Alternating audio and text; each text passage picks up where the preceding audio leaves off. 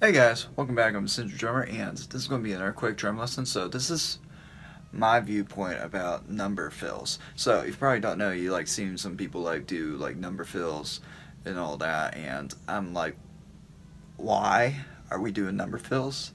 And I don't care much for this. And here's the reason why. Some people do number fills is as a way to make their fills more interesting. I'm like, bro, you gotta stick with the basics. If you're going way too far, you're probably going to get fired on a gig or a job.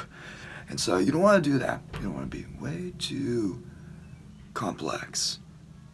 And so here's my thing about number fills. All right, get up close and personal.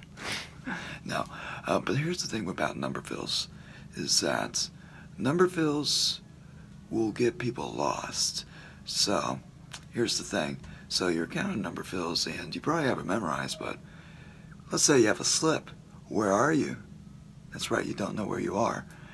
By rare chance, maybe you do, but number fills, I do not encourage it.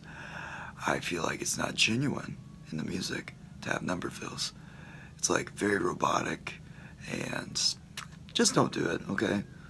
Number fills bad, good, pretty bad. Alright, so that's my viewpoint.